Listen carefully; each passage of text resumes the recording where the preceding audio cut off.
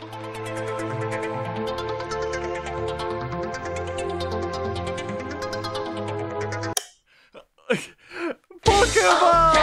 Yeah! Alright, your services are done now, Whitney. So hello everyone and welcome to an episode on Pokemon. Well, mainly the trading cards, but I thought I'd just showcase, look, it's the Pokemon Live one stick. All the kids whacked backwards and forwards and probably took loads of parents' eyes out when the Pokemon Live show toured in the US, I think it was. Never came to the UK, unfortunately. But what are we doing here today? So in my past, I've collected a lot of Pokemon cards. I think I've got a video on my channel back in 2015, and it was all booster boxes and all that jazz. And what for me was once a, you know, a little hobby of collecting the packs, the booster boxes and stuff when I was a kid that I really, you know, you couldn't afford. You know, you'd save up all your pocket money in the 90s to get one of these, like a single booster pack. And then if you were lucky enough, you'd get a shiny, because nobody cared about the other Pokemon card. It was all about the shinies. At least it was for when I was a kid. I've been out in Japan. We've collected, you know, we've searched for the rare cards. And now that I'm back in the UK with my Pokemon collection, I found something. This is my original, hold on, first ever Pokemon folder where I put all my old cards. And I've had this since I was a kid. As you can quite clearly tell, it's, yeah, it's seen better days. This weird brown splob next to Pikachu was a fly that got in, and for some odd reason, my kid brain went, squish. You go out on the playground with your friends, and you would, you know, say, got, need, got, you know, sort of thing, and then you would trade cards. I never played it. It was all about, you know, the shinies and what you didn't have. Also, not only did I find this, I found this thing. This is my old, or a box of, you know, the Pokemon cards that I, you know, didn't really have a use for, didn't really care about.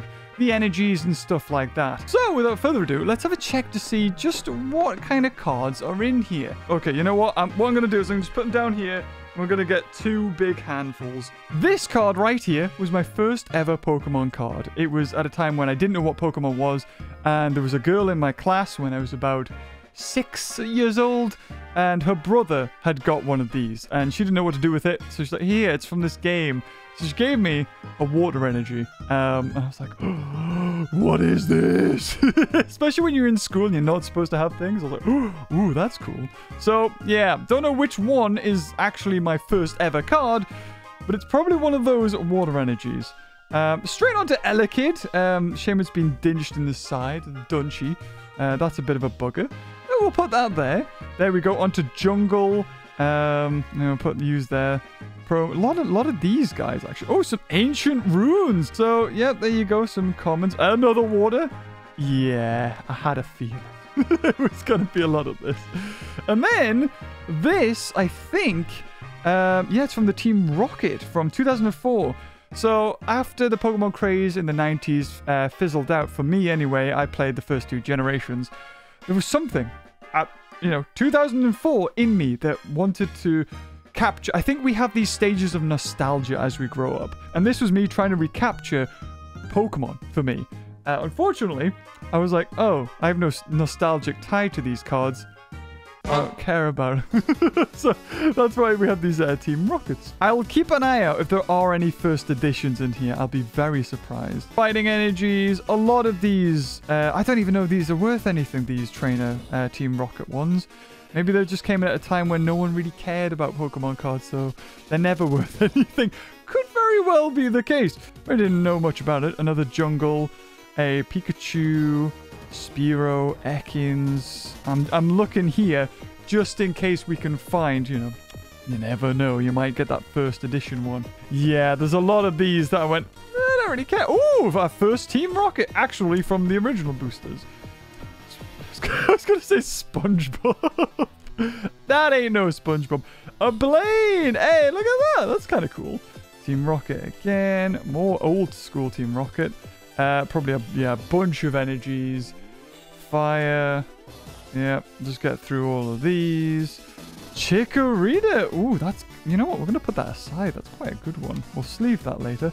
An unknown from the ruins. Yes, we'll keep you. Come on, Kid James. There's got to be something in here. Whoa, base 2 psychic energy. We've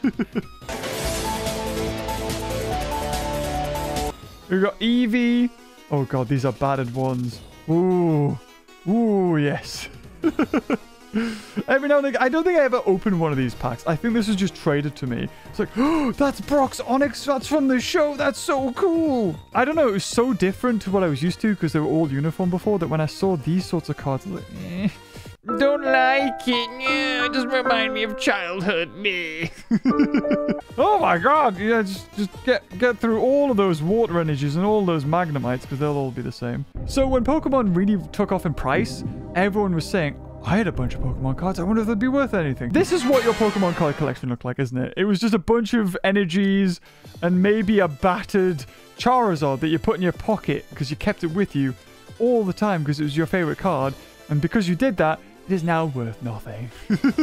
Metapod from the original, Vulpix from the original set, and then a Poliwag from base set 2. And that is all my spare ones. So, kind of curious. What's in the really, you know, the prestigious folder where I put all my favorite cards? Right, let's have a look. First page is Charizard. Right, this, I did actually pull a Charizard when I was a kid. But this, and probably all of these, I bought at a market.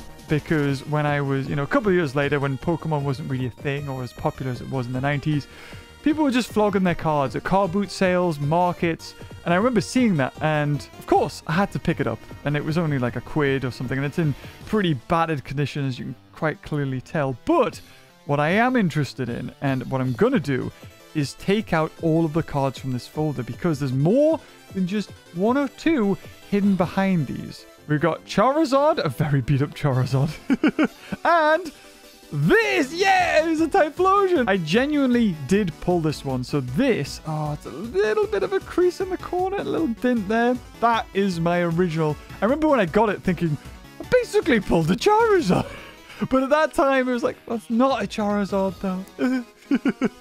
So we'll definitely keep those guys, the Charizard and the Typhlosion. Gyarados and Kingdra, yes. Oh, that is so crisp. Kept in such good condition. But this one, I can already tell what's hidden behind this. We've got a Jolteon that again I think I bought, and a Gabumon.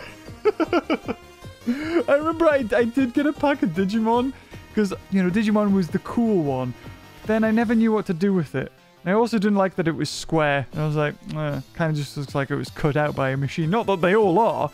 And the other one is, Lapras Shiny in quite good condition. No first editions. I don't think I'm going to sleeve the Gabumon. I know I can hear you screaming. Why not, Beavers? That looks amazing. But you can see right here, this Mr. Mime, there's 1, 2, 3, and God knows how many behind that. So, I mean, this is it. I ran out of space. So when I found a good card, I just shoved it in there. Mr. Mime, unshiny. Then... I mean, I don't know. I don't know why I put a hop there. Okay, anything else? A Spinarak. And, oh, so this is the other side. We've got a Japanese Bellsprout. Again, never open a Japanese pack. Was just probably traded to me on the playground for something else that, I don't know, a kid needed. And I went, I guess I'll take it. It's a weird looking card, but all right. And then Tentomon. oh, wait, there's another one. There's a Patamon on here. We're all full of surprises. All right, Gengar. Okay, there's only 2 in there, and the other side is a Team Rocket Vileplume. Woo! Yep, definitely keep both of those. Articuno, do you have any secrets? No, but what is on the other side? It is a Sabrina's Ghastly, not Japanese. We got a Dragonite, Apom, and then a Rapidash Jungle, and then Rookie I don't even know if these Digimon cards are worth anything. Eureka's Clefable looks way better than the Jungle Clefable. And not in bad condition. Not a first edition, but I don't think I ever opened a first edition pack. I'll keep that. A Horsey. Another Japanese Pokemon card. A Japanese Drowsy. Meramon, Golbat, and on the other side, there's two. We've got a Kadabra and a Gambler card. Hey, we're all Japanese. Okay. Oh, God. Oh, these are all going to be Japanese cards. Nidoqueen, Sabrina's Ghastly, and a Blaine Rhyhorn. I think some kid must have just given me all this Japanese cards. I don't want them. I can't read them. Kakuna and a Totodile. A different art for a Totodile. Interesting. It is definitely the same set. Yeah, 100%. Just bring those two together. We've got a 81 and an 80, so they're right next to each other. And the final one. Oh, what is this? Oh, it's just the back of a card. It just tells you what cards came in the pack. Okay. But here, we have a Beedrill and a Mr. Fuji. This is a promo. I don't even know where I got this from. God knows. Someone in the comments tell me. Ooh, it's not in the best condition, I'll admit. And we've got a... Oh my God! Our first edition! And it's a Super Rod! What are the chances of that? This might have been traded to me. Right then. Okay, maybe we are in for some surprises. And yeah, these were the ones that I got from the, the thing I didn't really care about. Swinub and a Croconaut. Okay. We got Darkmuck, a Fossil Geodude, a Jungle Seeking, and another one of those Giraffarigs. Okay. Oh, there's a couple here. Dark Magneton, a Skiploom, the Dark Golduck, and another Girafarig. I like Girafarig, apparently. I was like, ooh, I like that one. Dark Weezing and a Wooper. Okay, and on the other side, there it is. That's the Mewtwo. Yeah, that's what I'm used to seeing. That's from the VHS, so definitely one to sleeve. And a regular Jungle Jigglypuff. Dark Dragonair, Fossil, a Mysterious Fossil, another Dark Dragonair, a Recycle, Geodude, and there's only one on this side. Oh, no, there's two. Execute and a Misdrevious from that Team Rocket set. Come on, another first edition. Will it just be a Super Rock?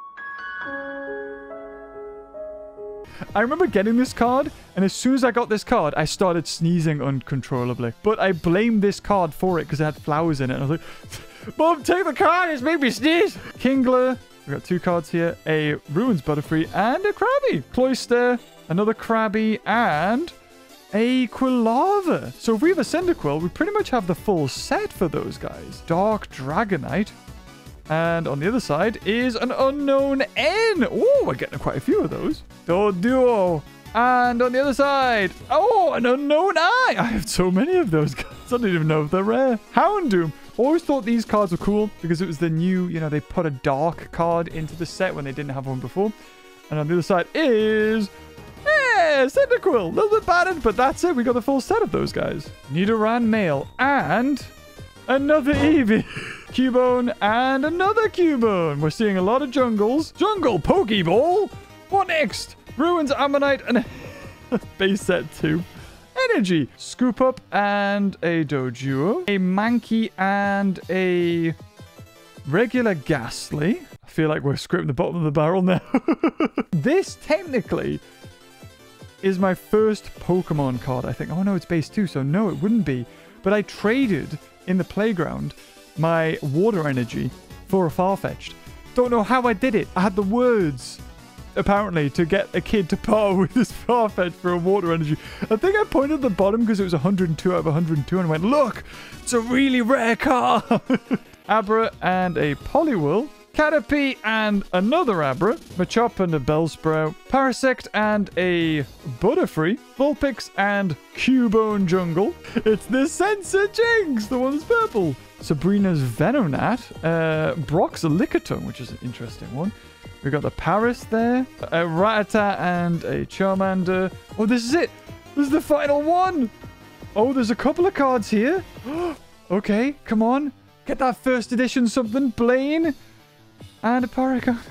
As well as Brock's Lickitung. And the final bunch of cards. There is something hidden behind it. Erika's Execute.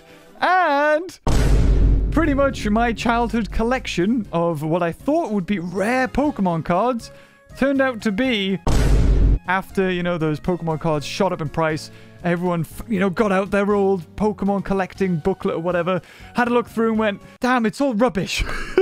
There will be one kid out of every neighborhood who might have, like, traded you later on your Charizard for something you might have wanted. Maybe a couple of quid. You're like, oh, well, I don't use this anymore. That guy will have everyone's Charizards. Pokemon will forever be a nostalgia beta for me. I look at those cards, I look at those Pokemon, and I'm taken back to a simpler time. And I'm pretty sure it goes for a lot of other people. But if you enjoyed this video, guys, leave a like. And until next time, I'll see you guys later. Oh, bye-bye. P-O-K-E-M-O-A. I didn't have any good cards.